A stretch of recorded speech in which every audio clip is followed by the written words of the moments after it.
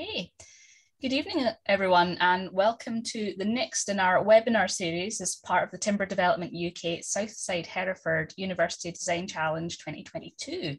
Our topic tonight is timber buildings, offsite and industrialised construction. We have a fantastic panel of speakers to share their thoughts and ideas with you. Before I introduce them, I'll introduce myself and give everyone who may be new to this competition a little bit of background. So I'm Kirsty Connell-Skinner and I'm the Sustainable Construction Partnerships Manager at Edinburgh Napier University. Edinburgh Napier University is delighted to be one of 4 partners, together with Timber Development UK, the Passivhaus Trust and NMITE, the New Model Institute for Technology and Engineering, that are part of this academic competition. So the purpose of Southside Hereford and why we're all here tonight is that Hereford is aspiring to be one of the greenest and fairest cities in the country. And to help do that, they are looking for requirements for the Southside Hereford, which is going to be a physical building to provide a vibrant, inspiring and inclusive sports, food and skills community. So 3 kind of different clients, all wanting a really, really beautiful South Centre and a focal point for people in South Y. The challenge to our multidisciplinary teams, and I know our teams are starting to get going and that people are starting to find each other, and it's all very exciting. Challenge is open to multidisciplinary teams between 4 and 8 people studying built environment in a course in the UK university or who have recently graduated. If this is if you're here for the first time tonight, please register as an individual participant. We'll help you form a team, or you can come and find other teams. We've got a great WhatsApp with chat. You find each other, and Tabitha here from Timber Development UK can also assist with that, and we'll share a bit more in terms of the chat and links and so on. So a little bit of housekeeping before we start. If we can ask you to keep your video off and yourself on mute. As the speakers are presenting, please add questions into the chat and we can take some time to answer them. And then at the end, once we've sort of finished the, obviously we need the bandwidth for the presentations, but once those are done, we can turn on our videos and we can see each other and have a chat as well. And there'll also be a bit of time afterwards to help with team building, or if you've got any questions specifically for Tabitha about the actual competition logistics. So not to delay any further, but to introduce you to our fantastic panel this evening, again, talking about timber buildings, offsite and industrialised construction. First person I'd like to introduce is my colleague, Professor Robert Hurstons, who has a dual role at both Edinburgh Napier University and at NMITE. Robert's specialist knowledge is in the field of timber technologies and engineering. He is the director of or indeed the founding director of the Centre for Advanced Timber Technologies at NMITE, and leads the Centre for Offsite Construction and Innovative Structures at Napier. I could embarrass him by listing all his many accolades, which include a major contribution to the 2015 Queen's Anniversary Prize for Innovation in Timber Construction and Wood Science at Edinburgh Napier, as well as the 2018 Herald Higher Education Award for establishing the Built Environment Exchange to accelerate change in construction culture. But what I will leave you with is that Robert is incredibly committed to enabling the uptake of timber and sustainable construction through a cooperative and inclusive way of working and accelerating particularly students' careers. Next on our panel, we have Tim Crump from Oakrights. Tim's early carpentry career was spent repairing old oak frame cottages and farmhouse with a copy of FWB Charles's Conservation of Timber Buildings in one hand and his saw in the other. I just love that image, Tim, that's fantastic. He started Oakrights in 1999, designing and constructing new oak framed homes and buildings. He's got a real passion for industry-leading technology, and he's constantly striving to design and build oak frame houses, outbuildings, extensions in the most efficient way. As far as we know, Oakrights is the only UK oak framers to build certified passive house in the UK. So a really fantastic level of skills and knowledge and foresight that Tim has that he's going to be able to share with you this evening. And last but not least, really delighted to welcome Helena Lidlo, who's the Chief Technical Officer at Volumetric Building Companies, or VBC. Helena has, I'm not going to say how many years because that's very rude when we're speaking women to women, several years experience from academia working with timber engineering and industrialised construction. She's got a fantastic level of publication and presentation as an academic, and her textbook, Industrialised House Building, is used at several Swedish universities. That said, after what an astonishing and fantastic academic career, Helena is propelled into industry. Between 2010 and 2021, she worked at, I'm going to probably mispronounce it, so forgive me, at Limbach-Spig, looking at R&D and design. She's now a Chief Technical Officer at Volumetric Building Companies based in the US, where she looks at a whole range of industrialized building scope. So that's design data, data flows, BIM modeling, lean construction methods, modularization, configuration. What she's really keen to do is always look to optimize the entire supply chain and look to facilitate that product and process flow.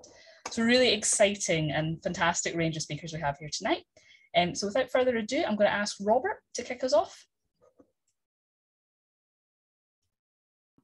I'll unmute myself. Thank you, Kirsty. I'll just bring up my presentation, which you should now see. Yeah, and I will crack on. I'll hide that. That should be all okay, right? Good. Okay, yeah, so I just want to kick off the proceedings tonight really by giving a sort of overview of offsite and industrialised timber construction. Yeah, and hopefully frame much of what our speakers will go into with further depth through the lens of their respective organisations. So just to jump straight into it, yeah, the UK timber industry, just to give you some high level information really with regards to, you know, what we do in the UK, given that's where this project is to be centred. You know, we are one of the largest global importers of timber, timber platform frame construction, which you can see at the bottom left-hand corner is the most commonly used form of timber construction in the UK, particularly in the sort of new build housing market. And indeed, that's quite on an upward trajectory given the UK sort of housing targets in terms of delivering affordable housing and also moving towards net zero carbon because it's an efficient and effective way of doing so in many respects. We pioneered the use of cross-laminated timber as much as we did not invent it. Austria and Germany you know, come up with the more mass timber solutions in that respect, but we have pioneered its use. In the top right-hand corner, you can see for what was for a short period of time the tallest timber building in the world, formed from CLT in Murray Grove in London. But as we'll touch upon later, that's yeah, that was only the start of that. That's moved on considerably in other countries. But we don't currently have a mass timber producer as such of commercial scale. We are piloting and pioneering much of that, and indeed doing a lot of that work currently via in Scotland with the Innovation Centre and Ecosystems, and you'll see that in their Transforming Timber takeover later on in the series.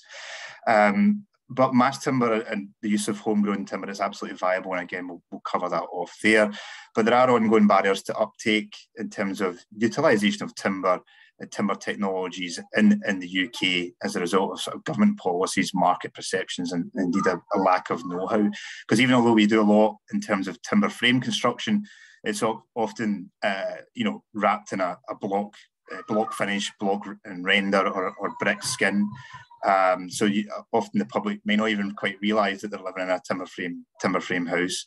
And there's other issues such as fire performance and the impact of Grenfell, which have influenced the use of timber in construction, even though the Grenfell disaster had nothing to do with timber, and indeed was quite the opposite of using natural products for construction delivery.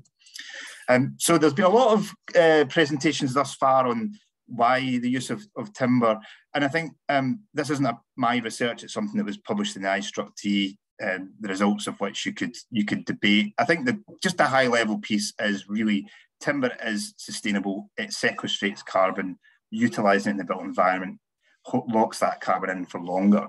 But that's only the case if we use it efficiently and effectively relative to other materials. And I think that's why offsite and industrialised forms of construction are important. But sustainability is broader than that. COP26 was here last year in the UK. Sustainable development, you know, there's 17 sustainable development goals, etc. And indeed, the built environment has a huge part to play.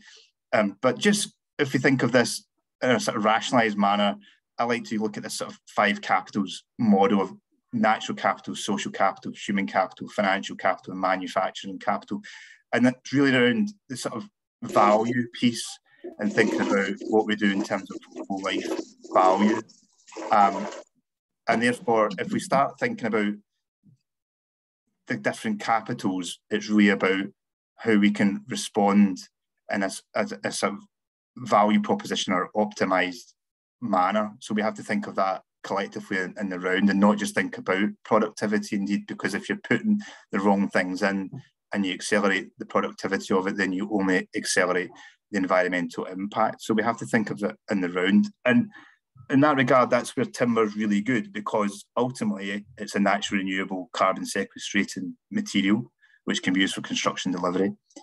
We do spend 80 to 90% of our time in the built environment, but buildings and construction have a huge global impact in terms of embodied energy, embodied carbon, as well as operational energy and operational carbon. So we have to think about how we deliver it using the right materials, but equally using things such as passive house approaches, how we reduce our energy consumption. We have a skills crisis. We need to upskill, reskill. We need 350,000 full-time employees to reach net zero carbon. So that's the whole human capital piece. We need to maximise the resource, the value return of it, and minimise the impact of other associated activities. And we also have to think of the construction and the energy efficiency of the buildings. And indeed, like I say, if we enhance the level of productivity, but minimising waste through that process. In terms of construction itself, there's key drivers at play in terms of how we deliver construction. So again, the sustainability, we need to affect cultural change. There's that human capital piece in terms of skills. There's productivity itself, digitisation, and the regulatory drivers that are at play. And as we'll go through in this presentation, it's really how you think of those drivers and the convergence of them, and if you think of the convergence of those drivers relative to the context and relative to the right articulation of the offsite and industrialised approach, then we can respond to how we deliver construction more appropriately. So, like, where am I going with this, right? So where I'm going essentially is to try and build the case of why we need to use offsite or industrialised construction approaches. So if we think about the 5 capitals model in terms of delivering the built environment and the convergence of those drivers, then that essentially says you need to use a more biogenic or naturally renewable approach, which is timber. And if we think about construction and the key drivers that sit within that and the convergence of those, that essentially means that you need to use offsite and industrialised construction approaches. So if you take those two things in combination, that essentially means that you need a biogenic offsite manufacturing approach to the delivery of the built environment. And that built environment, in many respects, to be our living lab, which we can fully understand through digitisation. And we'll unpack more of that, hopefully, through the Transforming Timber takeover. So hopefully that sets maybe the kind of academic methodology approach to justifying why. And then I just want to run through offsite industrialised timber construction and how it can be used to deliver quality and efficiency at scale. And in terms of, recommended reading as such, this is the book that I authored for BM TRADA, and within that there's a whole bundle of resources and recommended reading. And it's just to say that offsite isn't new in the first instance. It's often thought of that this is a new thing. It dates back to cruck frames, indeed, in medieval periods, where they made cruck frames in the carpenter's yards, marked them up, took them to site, and assembled them for efficiency. We have the Manning cottage, which was shipped to Australia. And it was all based upon efficiency and quality at the time, right? So that it's evolved. We've got cruck frames, we had mechanisation, with post and truss, post and beam, and modern post and beam systems, and these are all still utilised today. In terms of, I mentioned timber platform frame, which is common in the UK, and it was invented in the US. We had balloon framing, which is becoming more readily used now as well, because of, as been touched on in other webinar series, because it can help in terms of reducing thermal bridging.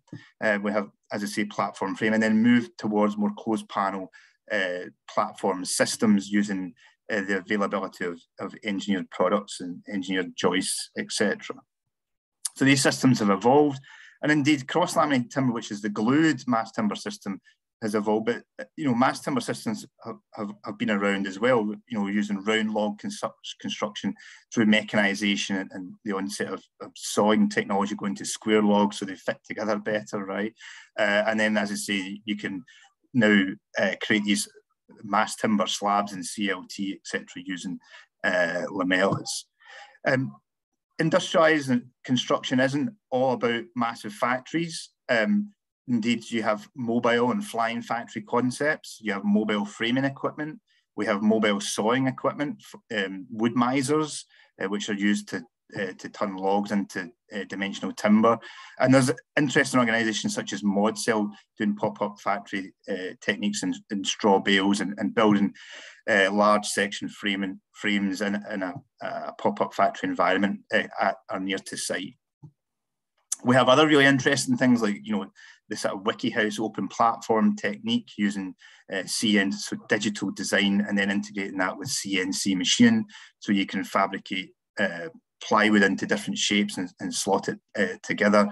So there's like WikiHouse and Facet Homes, and really interesting work by Lauren Sass over in MIT that's looked at this as well in terms of response to disaster relief. And then, as much as there are these different areas in terms of sort of 4 categorizations, and there's always this thing of trying to categorize offsite construction, but we have this sort of panelized, modular and volumetric solutions. We have hybrids where you bring panelized volumetric sub-assemblies, bring the constituent parts together in terms of hybrid industrialized or offsite approaches. And then we have sub-assemblies and components. So that's precision engineered sub-assemblies. So making the sub-assembly in the factory, taking it to site and assembling it and putting it together to maximize efficiency and waste. There's a range of approaches because different sites have different things at play. And we have to think more broadly than just what you can make in the factory, because you have to think about getting it out the factory door. So is your factory door big enough? You have to think about getting it in a wagon and getting it down the motorway and conforming with the highway requirements. And once you get it to site, you have to get what you've made into position. So, are you going to use a crane? What's the reach of the crane? What weight are you lifting? Do you have a lifting plan? So and can you get that crane on site? So there's different things to think about. Modern methods of construction is often used and considered as offsite. It's not. MMC has a broader bandwidth, and that's been covered in one of the previous webinar series. So it's just to make the point that MMC is a process about better quality and efficiency. And by moving to the factory environment, that really comes into the fore. So you can think about the production process, you can think about sub-processes off of that, so you reduce bottlenecks. And the whole ethos and approach to this is really about utilising lean thinking and lean approaches and things such as Kaizen and so on. So it's really about how you make the process more efficient, just-in-time delivery, and have it transparent also as well.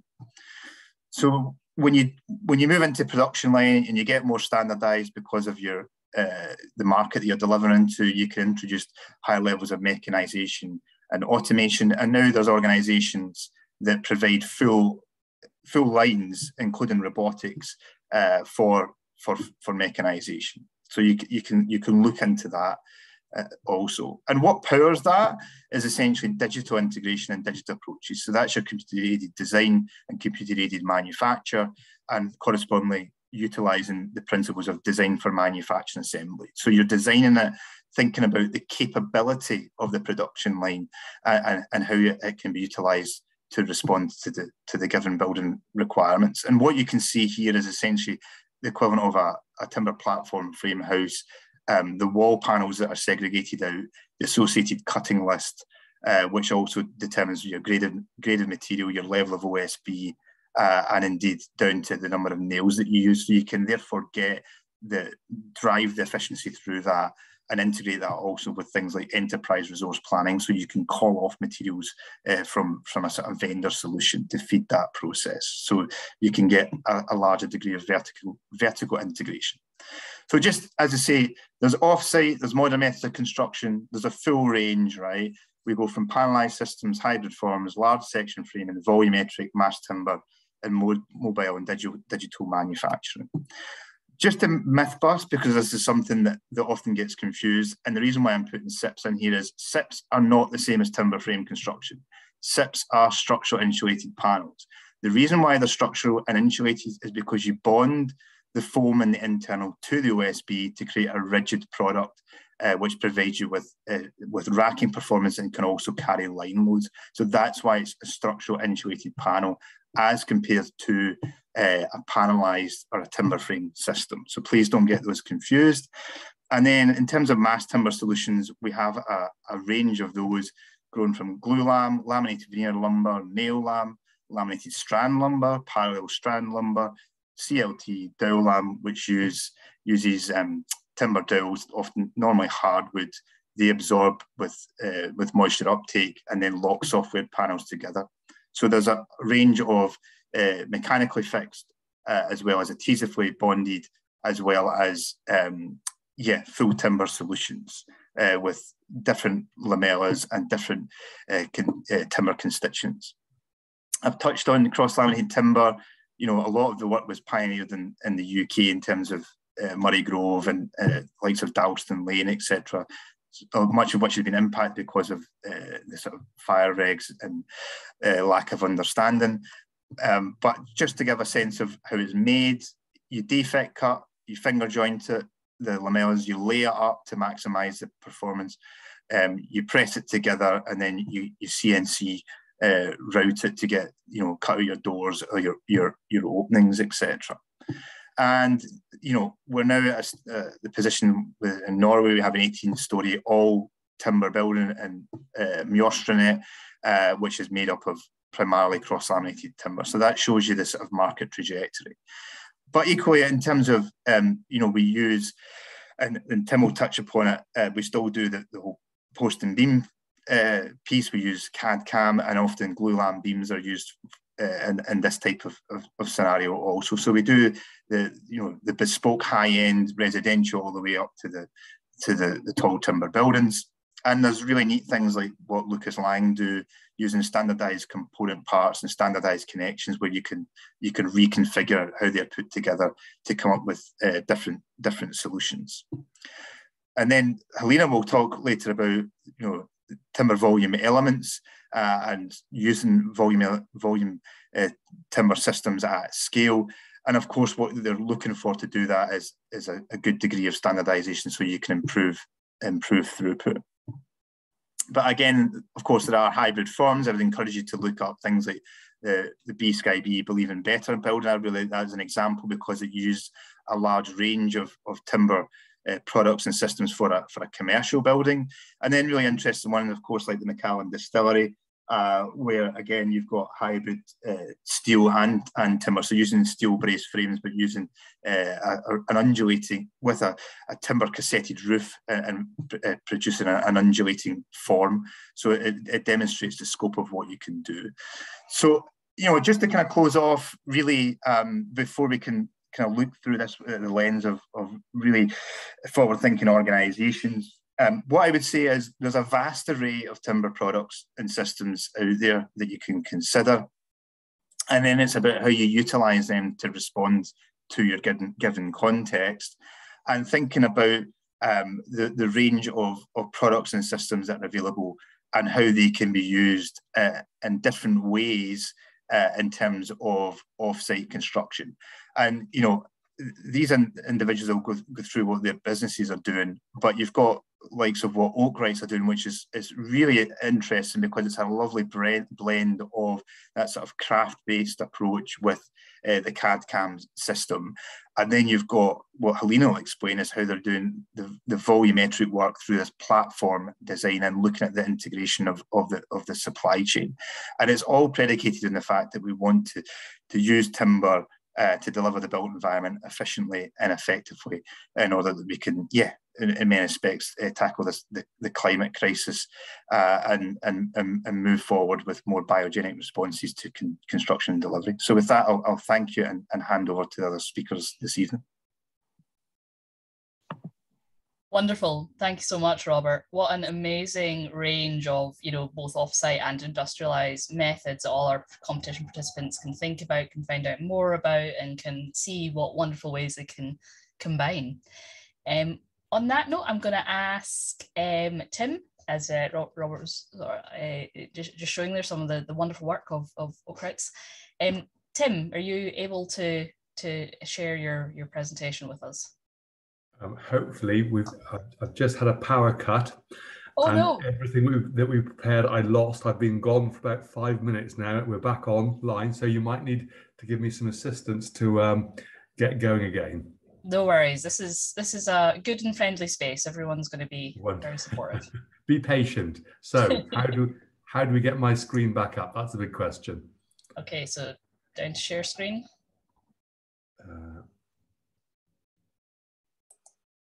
I can't see. Yep, got that. Share screen. Okay.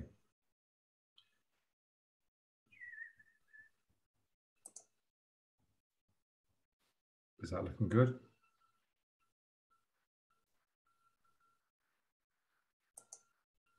How are we looking there? Can everybody see what I'm Nothing. No, we've not got anything yet. Yeah. Okay, let's share screen. Sorry about this.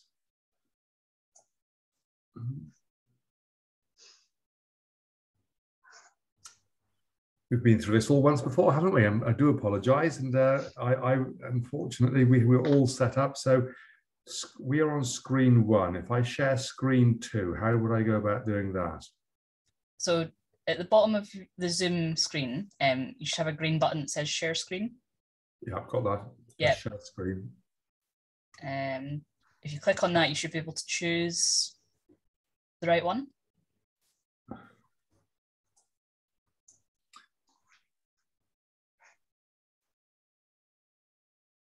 I'm pressing share screen.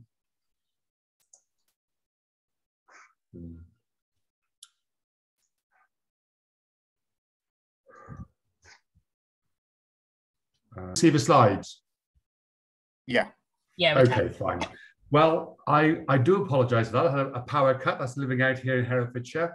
And I think, Robert, amazing presentation there. And I think a lot of the points that you had, I was going to talk about. So I probably should have looked at your talk beforehand. So what I will do is I'm going to glide through the slides here and talk through what we at Oakrights do and how I think that what we do may be able to help the students in their design process, and a little bit about the history of where we come from. So history of oak framing, history of panelised production and Oakrights. I started off many years ago, probably about 22 years ago now, and I'd been in the construction industry for many years before that. I'd always had a passion for machinery, anything to help produce timber frames and the buildings that we were working on. So that was how we started. And then gently, as time has gone on, we built up to firstly building oak frames and then moving towards the encapsulation of the oak frame. And I would say that now our business, probably we carry out more encapsulation, or for production more encapsulation, we do of actual oak framing. So the oak framing is growing, but the encapsulation is growing more. So we'll move on. So the history. Really, this talk is about how you can use panelised construction, or my talk is about using accurate panelised systems for the production of buildings. So we have here, originally there was balloon framing, which Robert touched upon, but balloon framing really over in the United States, when they had huge timbers, they cut out long timber for the construction of the panels, and the studs would have risen from the sole plate all the way through to the wall plate. And that's fine when you've got plenty of very tall timbers, very tall trees. Also, the problem with that is really that you're trying to build the whole wall from ground floor to first floor on a house in one go, which is interesting, but can be quite dangerous on the health and safety front. So then we move on to platform framing, where we can use smaller timbers. We can build the walls, bring that up, put the floor on, and then build the first floor on top, and then build the roof. So you're building a platform that you can work off to build the floors afterwards, which helps on the health and safety side of things. So moving on. So panels, there are a number of types of panel. There are the open panel, which is in the UK, if you look at most of what we call timber framing, it is an open panel. And you have your 140 stud, your OSB on one side. That is the panel built. It's taken out onto site. And then the insulation is added on site, and the wires are run through on site. And then it's closed off with a vapor control layer on the inside. And really that we find it is you're leaving a lot of work to be carried out on site, which in the UK, coming from a craft background, coming from being on site, you're outside in the wet, in the cold, in the elements. It is not great. So really we need to work on a closed panel. The more work that you can do in the factory, the better. So this brings us on to the slide we have here. This is a closed panel. This is the panel that we predominantly use. So what we're building here is, starting at the bottom, we have the panel vent sheathing, we have the timber eye joist, smart ply on the inside, and then on the outside we have the counter battens to create the counter battens for the weatherboarding, render carrier, or you can set it up with brickwork or stonework. On the inside we have the smart ply. Then we have a counter batten creating a service void. So the service void on the inside. And the panels surround the oak framework. We are Oakrites. It's what we're known for, as building oak frame buildings. So we build the encapsulation to surround the oak frame. So inside you have a very traditional building. Outside you have the super insulated panel system, which can make a passive house or a passive building. Next we have, so one of the challenges that we have is we are taking a very traditional product or a construction form, which is the oak frame. You'll see here on the bottom right-hand side of the slide, a structure that is an oak frame. So you have the walls, you have the roof. It is not a rectangular building, so you have hips. You're going to have the straight wall panels. You'll have an angled cut where the corners join. When you move onto the roof, you'll actually have compound cuts as well as angled cuts. So very quite complicated panels to be built to be attached to the oak frame. It would be a little bit like if you were attaching a panelized system to a steel frame building. You quite often we are talking to builders that say, well, how accurate do we have to be? With what we build, you have to be very accurate, because the oak frame has to be accurate, sort of virtually millimeter perfect, and the panel system that is connected around the oak frame has to be extremely accurate. The oak frame gives the character, the beauty to the internal of the building. So you walk inside, you see these beautiful trusses, you see the structure. It is a tactile material. It feels like the building is living with you.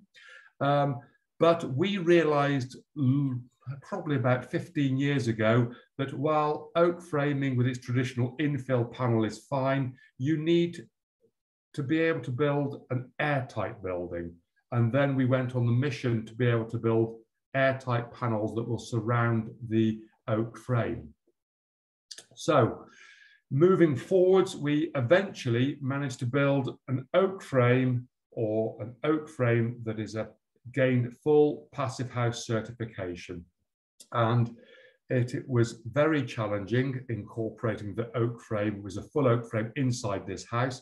This house overlooks the North Sea. It looks beautiful and sunny. I went there on a June day, and it was absolutely freezing. The wind was howling in from the North Sea. I could see where the lady and gentleman wanted to build a passive house. And we managed to carry the project through and gain full Passivhaus certification. And we've gone on to build another fully certified oak frame passive house afterwards. And we're currently working on a project now that is Passivhaus. So We then go on to the production. And this is really what my talk is mainly about, is the accuracy of building a panel that is as accurate as can be. If we take one step back, we talk about the open panel systems that are built in this country, and I think, without being too rude, they sort of fit where they touch.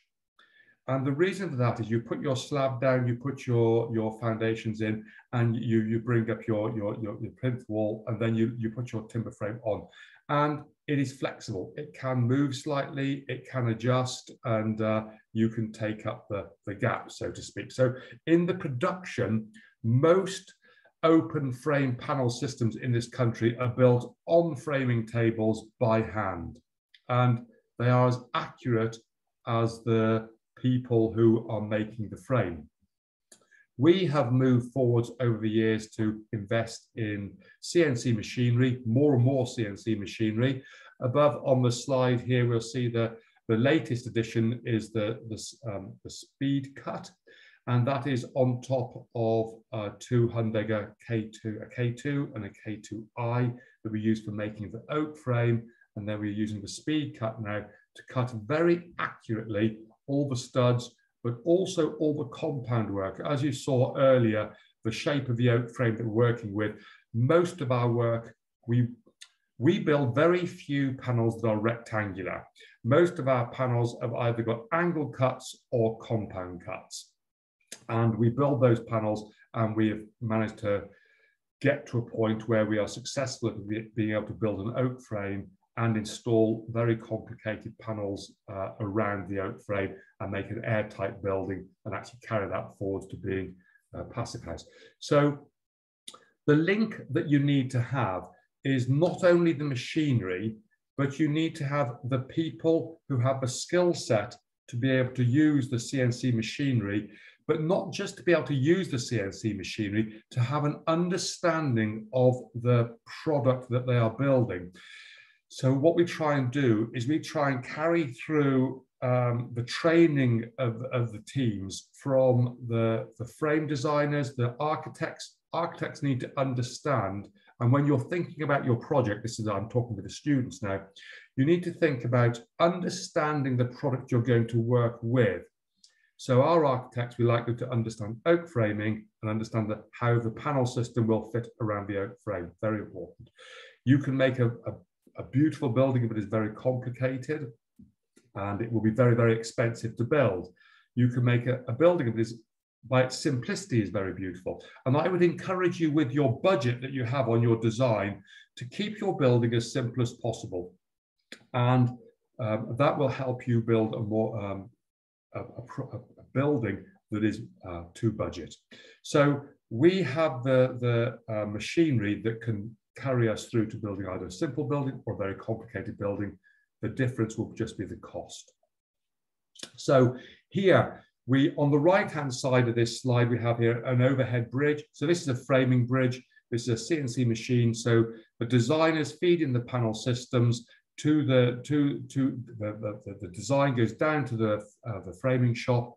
The chap on the machine will be able to read the information coming from the frame designer and then load in the machinery, which we saw previously was all cut ready to go, into the framing, into the overhead framing bridge, and that will frame. It squares the panels.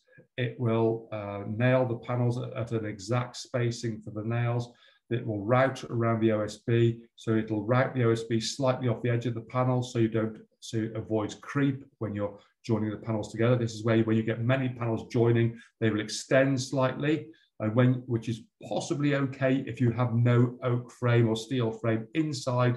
But if you have set dimensions between your oak frame or your steel frame, you need your windows to be in the correct position, so you do not need creep. So the machine will route around the edge, take off the edge of the OSB, it will route out the windows.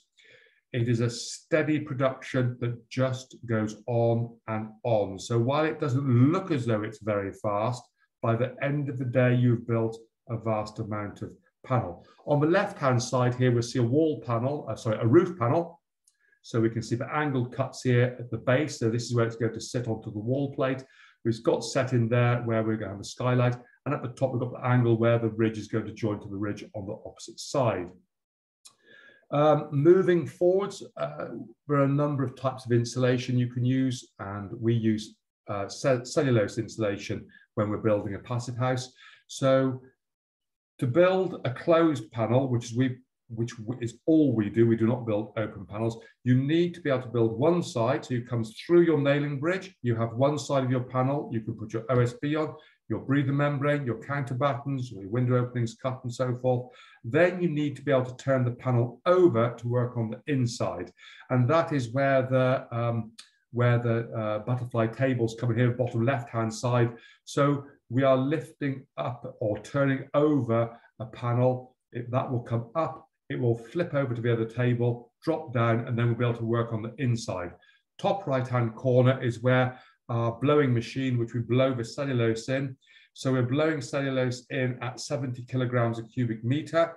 That gives density. It is a recycled material, and it creates a breathable wall.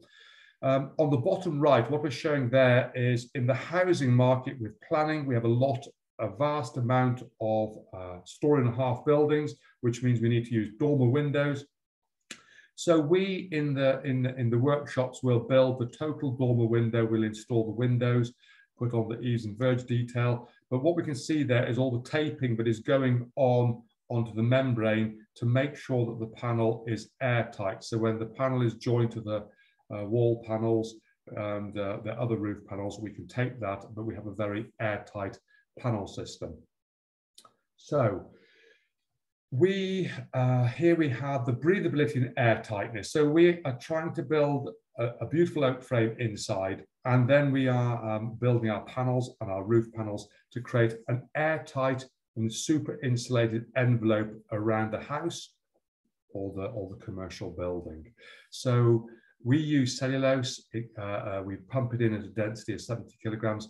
That not only keeps the building warm in the winter, but also helps to keep it cool in the summer because it's extremely dense, where some of the products that will give the same U value are a lighter weight, and therefore in the summertime they will heat up more easily. And moving on. So here what I've done, to achieve the same U value, I've presented here different wall types that we can produce. So on the left-hand side, 393 millimeters thick, we've got here rock wool inside. Let's just talk this through. They've got a ventilated cavity, OSB board, CLS stud work, rock wool, 75 mil PIR, and then a rock wool in the service cavity, and then plasterboard on the inside. All achieving a U value of 0.1. Now we can get slightly more, use some more natural materials here, more sustainable, could be argued.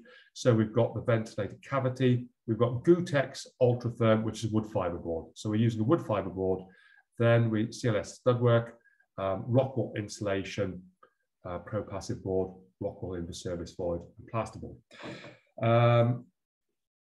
So we have a wood fiber board there, giving us slightly more sustainable material. Moving on to the right-hand side here, again at a U value of 0.1, but 477 millimeters as per the middle panel that I presented.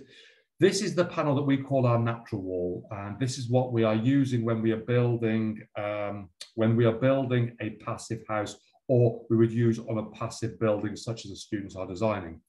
So we have a ventilated cavity.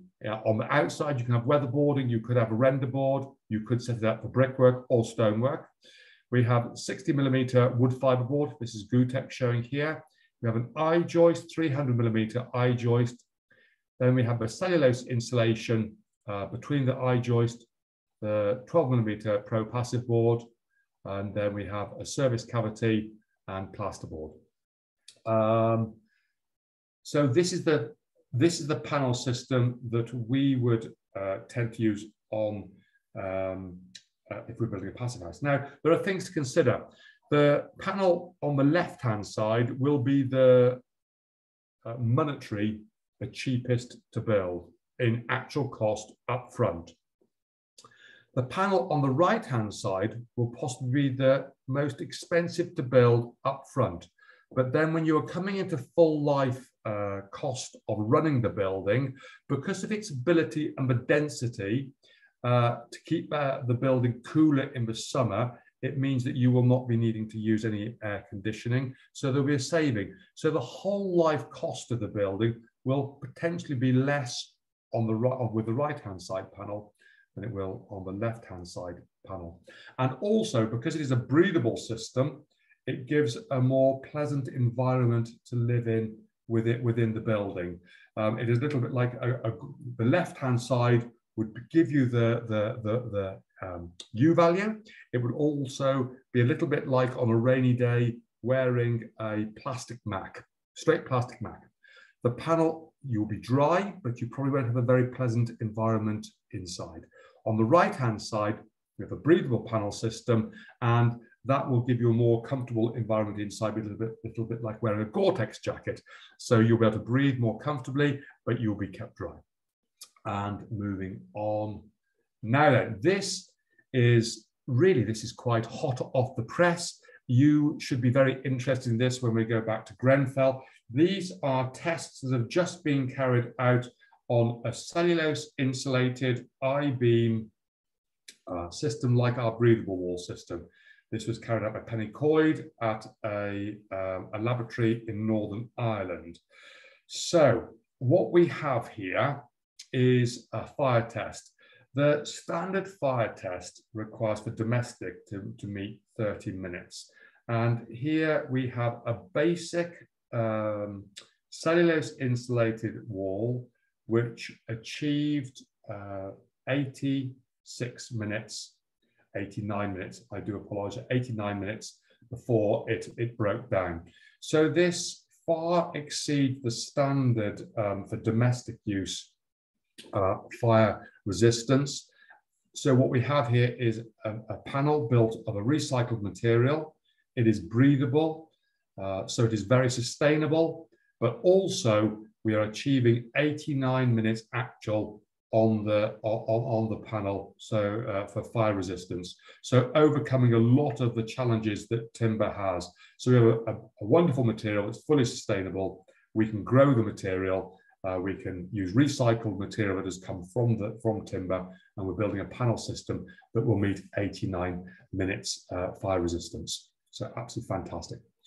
Going back to what Robert mentioned earlier about getting onto site, you need to look at the site you are designing for. We can build panels up to 8 meters long, 3 meters high, and we try to build as few panels as possible, because the more joins that you have on your building, the more opportunity there is for challenges with air tightness. So we try and build the panel completely in the workshop, use all the taping, do a few panel joints on site. So think about your site. But I will say, while we can build these larger panels, on the projects that we work on throughout the UK, there is normally an access problem or an access challenge in some way. So you need to really study the size of the lorries that you'll be able to get onto the site. Normally a crane is not so much of a problem, because a crane with its all-wheel steer will get onto the site, where sometimes the lorries can't. So that you need to think about. Here on the left-hand side, you'll see panels. These are roofing panels stacked up, ready to go. So this is about not only the access onto site, but the logistics of getting as many panels as possible onto the lorries. So the size of a lorry will dictate the size of panel, and the access will dictate the size of a lorry onto site. So they all need to work together to get the correct size panel onto the lorry, maximum size onto site, to get as few joins as possible with the panels that you are building on your project. And the less panels there are, the less crane lifts there are, the less cost there is, the speedier the project will go. But that is only if you can get those panels onto site. So we are moving on. With a post and beam frame, you can make features of the structure. You don't need to cover all of the structure inside in some way. So you can perhaps face mount all of your services. That maybe give them a more industrial look at the type of building that you are designing. That in ways can look more interesting. And for a commercial building, it can give that sort of a working feel to the building, which would work well.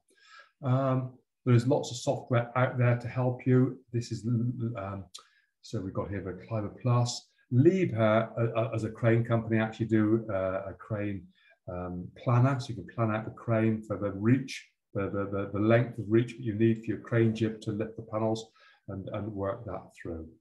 So I think I'm about there with my talk, and as I say, Robert did a fantastic job first of all, so took up a lot of the points there. Let me just move on.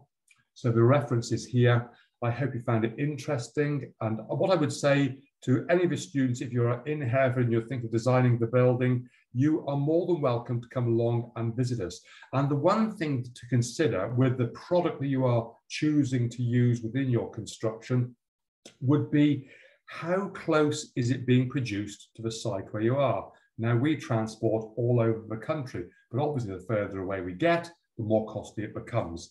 So think about the distance and also where the materials are produced. And we can talk through where our materials are produced. The cellulose at the present moment is actually produced in Switzerland. There are other companies who bring cellulose in from the Czech Republic. But there is talk at the moment of reopening a factory in the UK to make the cellulose here, which would be absolutely fantastic. Now, I know that Rockwool is actually built down at Bridgend, so that is closer, well, it's built within the UK, but also it's reasonably close to the project that might be happening in Hereford. Anyway, I hope you found this of interest. If you would like to visit us, please touch base, and we'd love to show you around the factory and the design studios. Thank you very much indeed. Wonderful. Thank you so much, Tim. What an amazing and so generous as well, not just with you know, your knowledge and all the work you've already done at Oakrights to be able to share that with the students tonight, but literally to give them a little bit of a head start in terms of thinking about, you know, the site and its requirements and what to do. And I have to say, as someone who is sitting here battening down the hatches overlooking the North Sea, I am insanely jealous of that beautiful passive house Oak built. Tim, if you're able to stop sharing, and then Helena, can I invite you to come join us and share your presentation? There we go.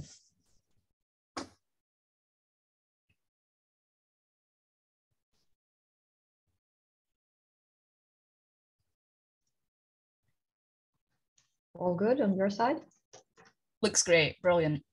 Thank you. So very much thank you. Extend my thanks to the previous two speakers, because now I don't have to do anything with the introductory part of telling what I am doing in terms of technology.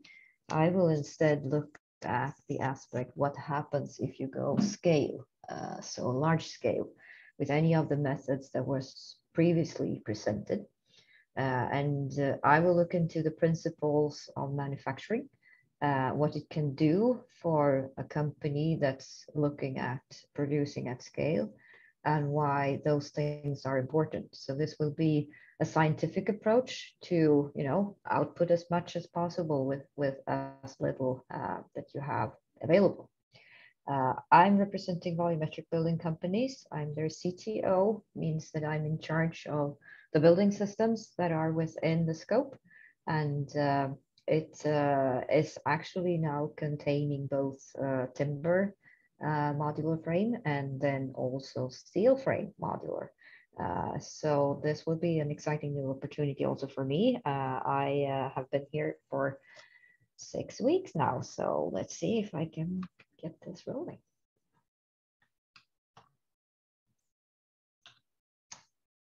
So as further introduced, I will not go through this. I'm not as shy to tell about the number of years though. So I have 20+ years in this industry.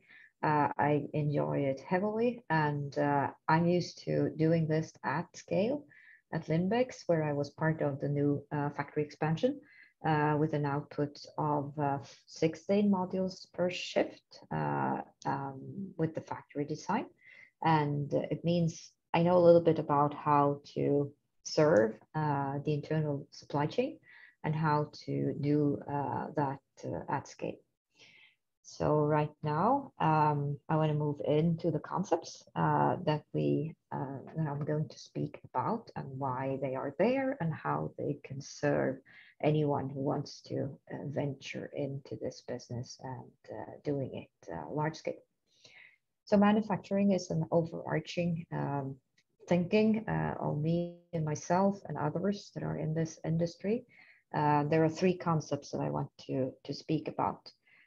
First, there is the platform concept, which is the container, more or less, the method to capture and organize what we are manufacturing, the parts. And those parts are the one I want to repeat between the projects. So they really are very good asset for a company because if you have that knowledge recorded and you are less prone to lose that if you lose a single person. And the same thing goes for the processes that you're using. So the knowledge that Tim was bringing up about how to, for example, run a Hunberger machine or a Randic machine would be something that's very near and dear to a company that will try to utilize repetition. And then there is a process method to get everything aligned to really produce it at scale. And that's the design for manufacturing and assembly. The DFMA method is something that will give you, in addition to regular design that looks at structural design and also what are the properties of the system, what does your envelope has to cope with in terms of functional requirement. It adds that element of manufacturability into the equation. And it's absolutely necessary as a method to be able to produce it at scale. And it's a very, nitty-gritty part of designing. So here it comes down to speaking about, can my tool fit within this cavity to be able to fasten it properly? And am I able to do that 40 times every day to keep control of cost, but also manage people? The FMA is part of the lean manufacturing paradigm, and those are principles and methods known to almost everyone in manufacturing. It's a suite of methods to perfect your internal supply chain. And it only really works if you have repetition and standardization in place. So if you're attempting something else, I would rather say that look somewhere else also. It's not like a quick fix that can do anything. It really has its limitations. So let's talk about platform. This is actually my role. I'm in charge of keeping the platform together here at BBC. So it's first and foremost the technology, all the parts that you need to repeat between the projects.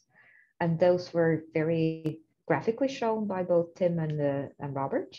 So, these would be your building elements. This is the floor, this is the roof, this is the wall that you're using. And of course, they exist both in real life, but also they exist as digital models. And those processes that are needed to produce them is in another box, but very closely tied to the technology. And then there is a part that's very important. Those would be the suppliers that are tied into the operations via these long-term contracts, but also the supplier's own internal processes that can affect the overall operations. And this is just an area where construction as a whole is really exploring what that can give. Other industries has come much further when you look at supply chain relations. So if you, for example, enter the world of producing automotive in any sense, you could have a supplier that comes in with a whole module that's going to fit into your product. And that has to be perfect in terms of the interface management.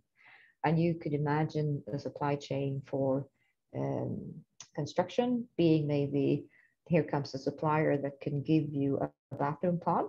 And the bathroom pod will have to fit with all its fixtures for water, for electrical, for ventilation. that would have to line up perfectly with your structure to be able to receive that product. And all this is knowledge that is really constituting the core of the company. So ripping this out from the company by exchanging people is something that needs to be mitigated by creating this platform. So design for manufacturing and assembly is something that is needs to be taught more heavily, I think, at universities. I would be happy to do that if needed. It needs to look at, okay, so here's a solution. Here's a technical solution, that's good. But is it something that can be produced and sustained over time? That's a little bit of a different question. So I meet many innovators that say, I have the best solution. This is going to revolutionize construction. And you just have to ask a few basic questions to them to understand if this is really something that will do that. And for example, you can ask, oh, do you have a sustainable supply for your raw materials? Because if you don't, you will have a very volatile process downstream. You can ask, are you able to keep tolerances within your production of this product? And if they don't even know what a tolerance is, you just steer clear, because this is going to be very important. Now, that's design for manufacturing. Design for assembly is how quickly can you assemble this? And to Tim's earlier point, keeping the number of parts down and choose very simple solutions. You also have to be knowledgeable about what kind of tools are you actually using and the accessibility of those with the crew you're having. So you cannot design something that needs a special tool unless you make sure that that special tool is also available and the people know how to use it. So make sure that you're staying within whatever is the framework, unless you really need that, and then you have to change the framework to make that doable. The last point here, work with gravity, is something that I see often that doesn't really happen. So for example, I do multi-story all the time. I spoke with one guy yesterday, and he said that, yeah, we had flanges on our windows. That's the normal US way of doing it, is to have a flange around the windows that's integrated in the window frame. And when he was working 3 stories up on a multi-story, he described to me that it's not uncommon to really take that window, tip it over on the diagonal, 2 guys holding it, pushing it through the hole that was pre-made, turning it back and fitting it right back in. And that's working against gravity, which is not a good principle. Can we do something else? That's what I want to get at. I think most of you know something about lean manufacturing. I'm not going to go into this. It's very much about just study what you have, make it better. Study what you have, make it better. And 2, that means all those methods that are listed here has been developed. And just do remember that these are methods. Doesn't matter if you apply them unless you actually have that mindset. So you look at the problem and you make it better by applying the method in a very sustainable and analytical way to move forward. I'm a big fan of all these methods. I'm not a big fan of putting the method first and then not explaining what it does. So I would say to anyone who wants to venture into lean manufacturing, yes, you should do that. But don't get confused about all the words and all the stuff that's flying around out there, just being pieces that could not lead you wrong. Instead, do some basic studying. For example, read The Goal, but by Elijah Goldratt, and you will get the concept without any of these words that are up on the screen right now. Yes, so what do you need to get this to work now? What is the road to nirvana? You need repetitive parts. whatever you produce must have some degree of repetition. Otherwise, platform strategies and lean manufacturing will fail. It's just a basic fact. So if you're doing something else, don't look to this. Planning horizon is very much needed. So you need piecewise stability in your process. It means that you need to make decisions early and stick with them through the process. So in actual terms, when you are standing on your manufacturing floor and the architect enters and says, oh, I want to change these windows, that's the moment that you do not want. You have to take care of that situation much earlier. So there is no change when anything enters your production floor. 80% of your cost is production, 80%, but 80% of your decisions happens before production. So the shadow that design casts over these processes of manufacturing is huge. So the freeze point, where you freeze design, is a very important concept that you need to apply to give some peace and quiet into manufacturing. And it can be a few weeks, it can be what I have here, between 8 to 16 weeks. It depends on your lead time for buying your materials, really. I always try to repeat and standardize the work processes that are under the hood, not so important to the client, because they have less opinions about that. So I would be happy to say to you that you can choose any color you want, you can do any cabinetry you like, you can do whatever you wish for appliances, that's fine. If you start talking to me about how the floor attaches to the wall and in what manner, I would say that's not for you, that's for me. So let's go further and see what we can look into here. These would be basic process steps in industrialized construction. And when you're looking at construction as a whole, I think you would agree that there is a sales process, there is a design, there is purchasing, manufacturing, maybe not, and construction. So you have all the bits and pieces that you have in normal construction up here on the screen. You also have a few others. Pre-con or pre-construction is the planning of the site. And when you're working industrialized, this needs to happen in parallel with other processes, because otherwise your construction process will be very difficult. And this was shown very well by Tim just a few minutes ago, where he showed how you have the lifting straps and how you have the set sequence and how you are going to deliver your materials and building parts to the site. Then for manufacturing, which is the factory process, you need a pre-manufacturing team. So anything that goes online, also to Tim's earlier point, you need someone to create the machine files. You need someone to create the information that these machines will run on. Someone will have to make the lists for logistics to work on to deliver your materials to the line. And that is the pre-manufacturing phase. So you see, you add a few steps into your construction process, and this addition will make your timeline longer before you go online, but it will shorten your timeline after you have your production. So on average, I've been looking at this now from both Swedish and US conditions. And if you do this for a modular design building, you probably cut off a year from your client timeline instead of going towards a site-built construction.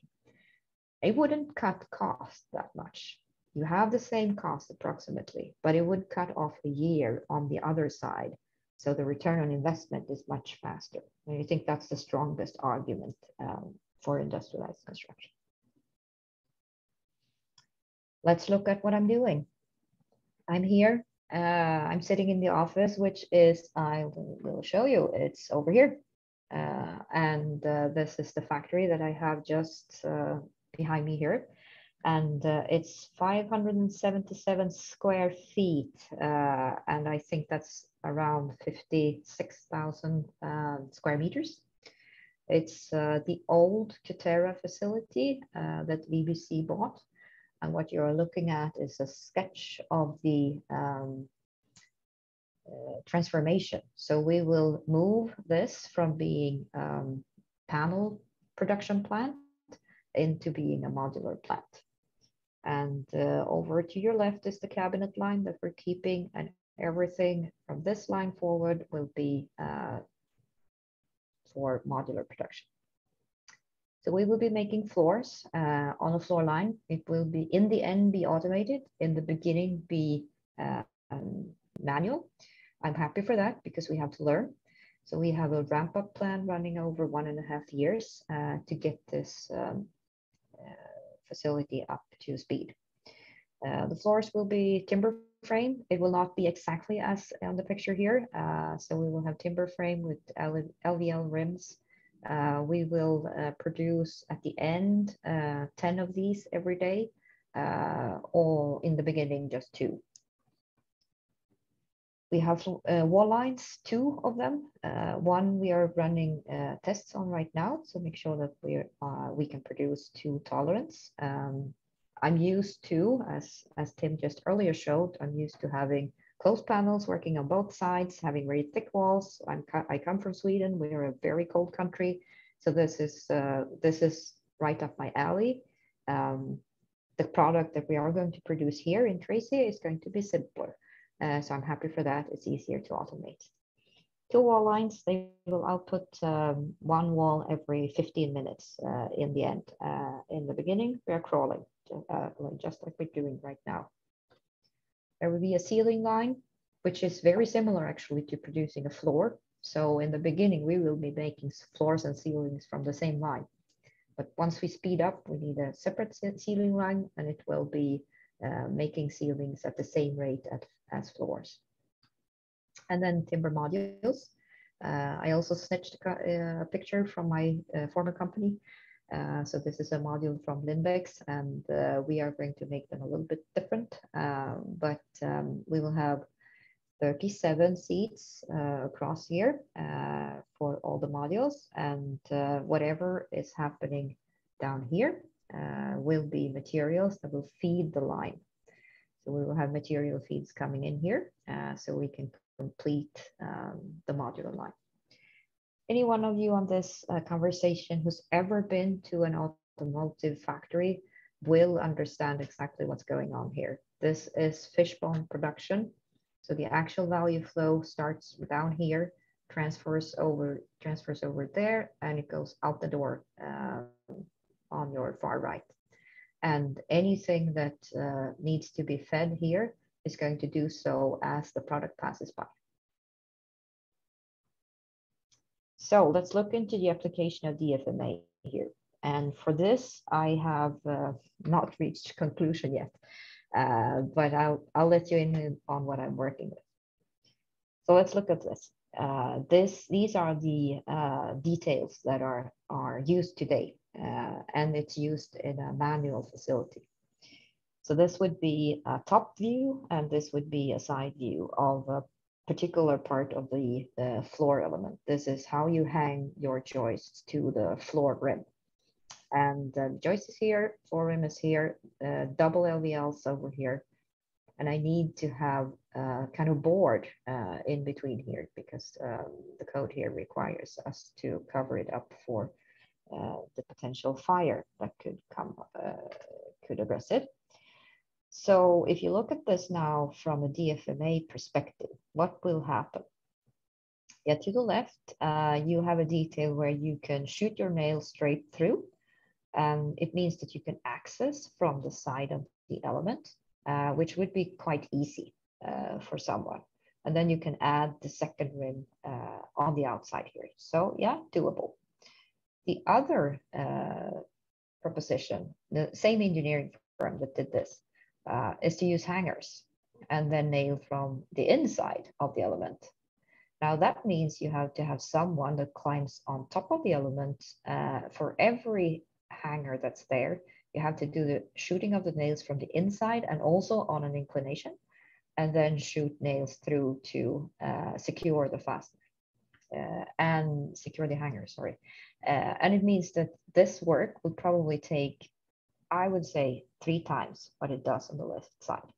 So this is a clear example where you, with the DFMA principle, can work through detailing and increase speed for the entire line.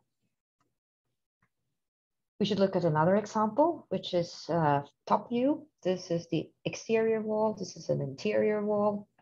So look at the placement of the fastener here. The fastener runs from this stud and into the exterior wall stud. So what needs to happen for that to work? You have to leave out this part or of the sheeting. So your hand and tool can go in here and do the screw straight through. Otherwise, you cannot breach. So why won't we go from the outside instead, have a longer screw and attach it that way, and then we can close up the element already on the line and be done with it. So that's also a second example of how you need to think to be able to be fast, but also fulfill code. And the last one is this one, which is the corner of a module, wall, and same thing happens. Something needs to happen here, and one of these boards would have to be left open, unless you just decide to go from the other side and screw through the entire stud pack. Right, so one of the things I discovered here one of the first weeks is that I'm used to doing this, working with gravity. Windows are one of the heaviest components that you will have in your structure, and you can install them lying flat unless you have a flange on them. So I'm coming back to the flange situation again. And the one on the right is what I saw happening in one of the factories over here in the US. So you have 2 guys, it's a heavy window, you have this flange that I'm talking about. It prevents the window from being, you cannot push it in from the inside, you have to go from the outside. And you see what happens. It's difficult. You could potentially just break it during this operation. I really like the other way of doing it where you can keep everything protected. So let's see if I can change things up here while I move along. So the parallel workflows is something I'm really looking very closely to having. I want to decrease manufacturing time by doing parallel work. This example of a bathroom pod is something that would fit well into that. So instead of having all that work, all that cure time in the main line, I would make the bathroom pod on the side and lift it into the final module. So I can have all that cure and set time on the side here, and then this line can run faster. And this can only be possible if you're working with modularization as a concept, which means breaking down what you have in parts, documenting that, and reusing it over several projects. And the pros of this is that it sets you up for design automation, so you actually can sustain the investment in machinery. It sets you up for having prefab and sub-assemblies, actually possibly even made by someone else in the end. You don't have to manufacture everything yourself. You can do it through suppliers. But the important thing that you want to get at is, of course, cost reduction over time through repetition. If it's with you or if it's with the supplier, that's to be decided. And then the cons here is that if you don't get that right, if you're doing the wrong module, so to say, if you're choosing a solution that the market will not accept, that's going to set you up for failure. And I've seen that happen too, where you're just not in tune with what the market really wants, and you're doing it on the wrong product. Because this is expensive, of course. This is not something you just do. You have to know that this is something that you will sustain over several years. Also, the sales process needs to be super structured. And sad to say, this is not the case in construction. Many people in construction are just very, very good at saying yes, and super nervous about saying no because they think their customer will simply go to someone else. It could happen, but then that process was not for you then. Right, so when I work with layout here together with my team, I'm working very hard with some of the lean principles, one of them being 5S. So this material warehouse that you're looking at here, you see it's almost half of the space that's reserved for modular. Every material has their exact place. There is space for transportation, would be those white lines here, where I know my forklift can enter. I have a labeling for every material bin here, so I know where they sit. And I also will couple an ERP system to this so I can keep track of inventory. I need to have tools organized next to workstations. So here I will have a material facade with also the tooling needed for every station. So everything is set up to not running around finding tools, not running around finding your materials. It needs to be there when you need it. And when you need it, it's controlled by just in time. So materials will be brought to the line on demand. Not a lot of material hanging around close to the lines here because it will only be in the way for you when you work. So it will be brought on demand with the truck driver coming over here, forklift driver coming over here, sorry.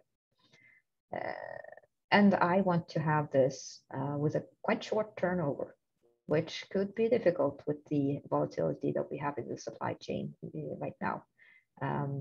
The space that's here, at full production, it will hold 2 weeks.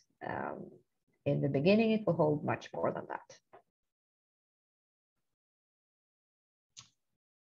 And then there's, of course, a science to understand how you can distribute your work tasks along the line. So you distribute them over several stations, and it means that you now can start measuring. So the sum of work at one station is calibrated to match that on the whole line of the stations. And this is called line balancing. This is a method to really organize your manufacturing so you won't have one station that has all the work and then end up with that being the bottleneck of your operations. There are experts about this that you could get for this. You don't have to know all this yourself. This is something you can get from manufacturing industry, and they will understand what's happening here. So don't worry, you don't need to do it all yourself. Single piece flow. We're setting this up to run on a 60-minute takt in the end, possibly faster when we are trimmed, but in the beginning, no. So it will move at a 60-minute pace. So it means that one module here moves to the next station every 60 minutes. Means that one floor moves from here to here every 60 minutes. So every table I have here will have 60 minutes worth of work tasks. Needs to go faster here in the wall line because there are more walls than there are ceilings and floors. So they will have to be faster. So the wall line is quite naturally the first part that you would automate in this factory. Yes, and do remember, no such thing as running everything at full capacity at all times. So the people will be missing because they are on sick leave or whatnot.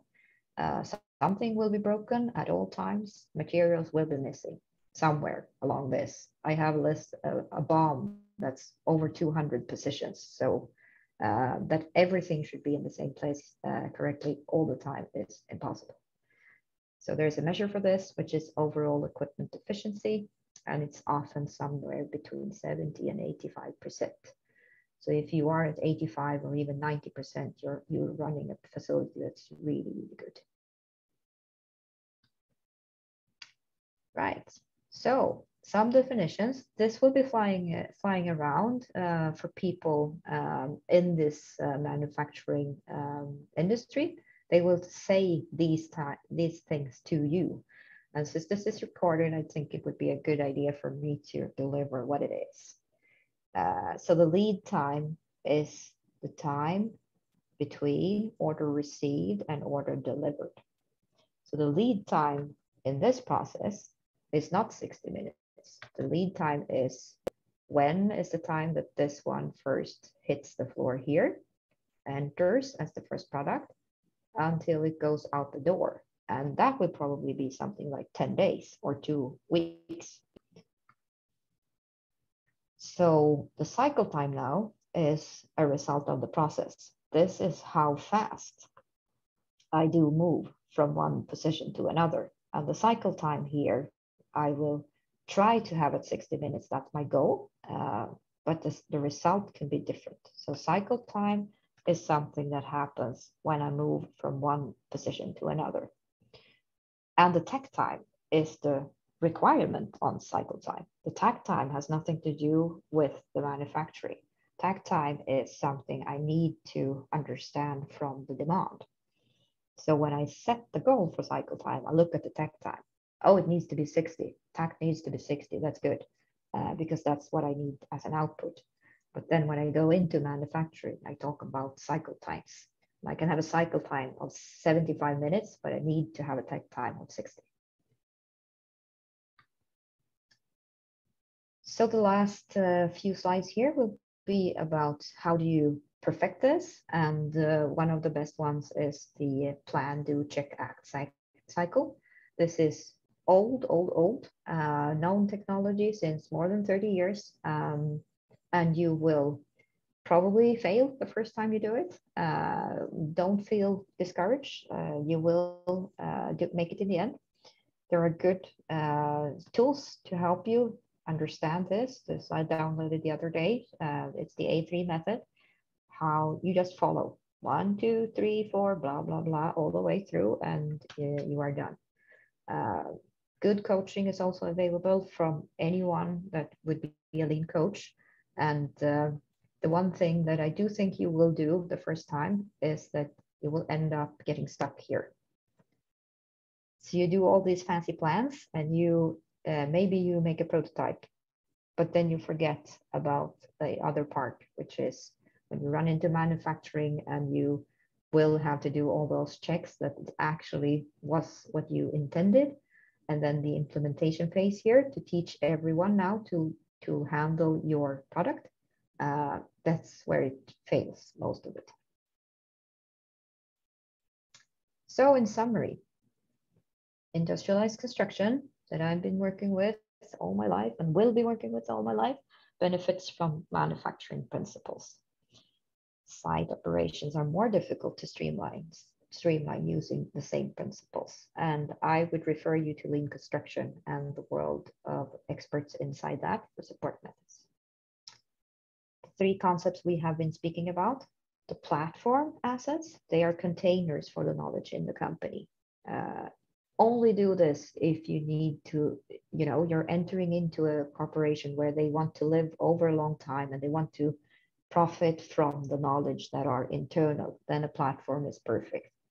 Otherwise, it's actually adding cost. If you're not doing that, stay out of it. Design for manufacturing and assembly, that's a design method that will streamline and speed up your downstream processes. Same here, if you're not working with repetition, if you're not working with lean, stay out of DFMA. If you're a regular consultant in construction, not doing manufacturing, not doing anything but site work that you don't think you are going to repeat, don't do it. Lean manufacturing is a production strategy, and it is a production strategy. So it means it's linked to production manufacturing. It's useful for streamlining and improving manufacturing processes. It's not useful for streamlining and improving on other types of processes. So do understand that there are moments in life when lean is not functional, even though you will meet people that tell you just straight up that you can use it for everything. So with all that said, and this a little bit abstract, I hope that you've still found it interesting, and I welcome any questions. I'm very also interested in having people working with me. So if you have anything to, just reach out. You will find me on LinkedIn. Thank you so much. Brilliant. Thank you so much, Helena. And I just want to say a huge thank you to Helena, Robert, and Tim for joining us this evening and sharing such wonderful, brilliant presentations. If there are students who are taking part in this competition who weren't here tonight, they've truly missed out. And I know we could say that about all of the webinars, but really there was some absolute gems of knowledge in there for them all. So thank you again all so much. I have to say our chat function has been, I'm hoping it's not just me, it's been very quiet. You must have been too comprehensive in terms of your speaking, that nobody's under any, you know, they've got no gaps in their knowledge. They've completely covered it all. So at that point, I'm going to say, come on, guys, turn on your videos, ask some questions. Let's not let these guys go away into their evening without being quizzed a little bit. Tabitha's probably got a question. Oh, that's Tabitha in the chat, isn't it? Yeah. Hugh, do you have a question? I do, yeah. To Helena, really interesting. The vertical integration thing is something that has been not bugging me, but something I've been really intrigued by for a while. I was going to ask about, you've talked about the vertical integration pre-construction and into construction and kind of final site fit. I was wondering what your opinions on kind of modular construction are for design for disassembly. So end of life use, as Robert mentioned, and sequestration and reuse of recycled materials. Aluminium facade recycling is something that just cropped into my head, but like the longer term relationship between current construction companies and kind of their relationship with the building after it's gone up, and how modular building and design for manufacture can relate to that, really. Thank you. No, it's a very good question, and it's also straight on point, because all the principles that I adhere to here is really very good for what you're alluding to. The destructibility, the disassembly and possible reuse of what we're having and producing is going to be, I think, very important in the future. And if you're using the FMA, there is nothing to say that you cannot, you know, reverse that process. And probably it would be good to have some principles in there to also think about the disassembly. So let's go back to my example where I have the joining of a box and you're actually coming from the outside. It means that when you're disassembling, you can use the same technology. And I think the one thing that will be difficult in the future is that the long lifespan of a building also then requires you to document exactly what you did. Otherwise, the person who comes in 50 years, how am I going to do this? And, you know, builders, they bring out the heavy tools and then you're lost. So there needs to be some precision in that. Yeah, it's that relationship between, again, you mentioned like under the hood stuff for clients as well. How do you tell your client, we are sort of planning for the fact that we're going to have to take this building down, but also the fact that we want it to be recyclable? It's an interesting balance you have to make between selling them the perfect infinite time house versus kind of the structure of this will need to be reused. Yeah, that is a very difficult question, because the technology to do what we're talking about here is here. I mean, it's not difficult to plan for that, but what it does, it's incur costs into your design phase. So it's a difficult sell, because your client is not the one who's going to reap the benefits. But we are talking about a building, and it could be, I'm going to be very blunt here, but your representative from the client might not be alive. So I mean, it is a very difficult question.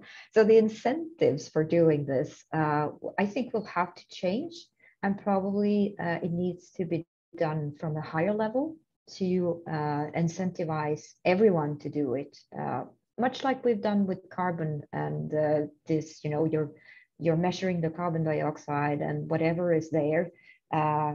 People adhere to that, and the industry adhere to that in a period of 10 years. And this could happen also to this space. Yeah, I'm trying to be optimistic about it for sure. Yeah. Yeah, you should. Yeah. It's a brilliant take, though. You know, like previously it's like in the long run we're all dead, so it doesn't really matter what we do now. But now it's like in the long run we're all dead, so we actually need to be able to take this down and let other people build it. I love that. Fantastic. Yeah, that's very true, actually, because we have to take care of this. And I think there is awareness that this needs to happen. It's just, as always, construction is on the last player to understand that we need to act. So yeah, I'm hopeful. Brilliant. Thanks so much for those questions, Hugh. They were excellent questions. Tabitha, you have your hand up. Yeah, one final question. I know we're running quite late. So obviously our clients want to build or have designed and build a building that sits very lightly on the planet.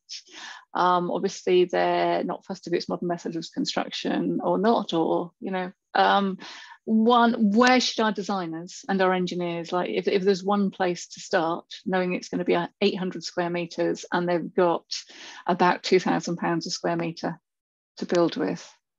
Just one final tip from our fantastic panel.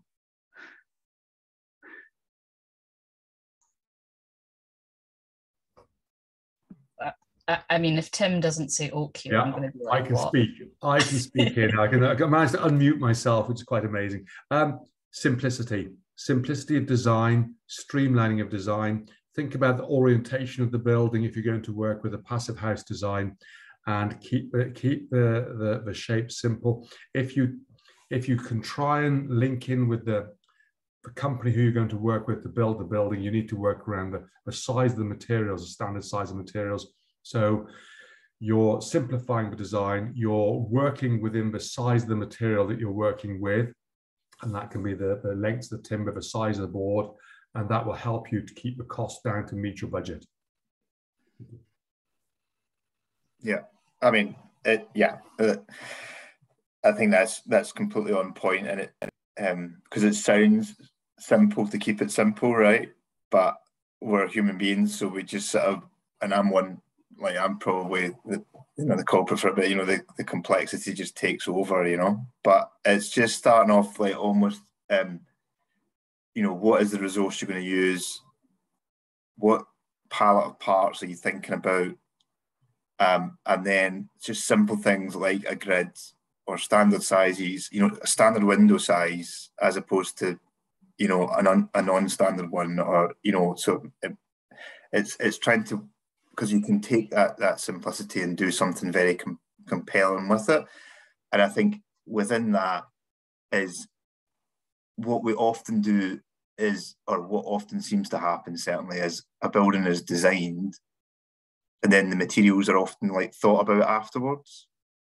So it's like the building is designed relative to, almost the functionality without thinking about how the materials can respond to that. And so you have to think about both up front and then use that palette of parts to respond to the required functionality.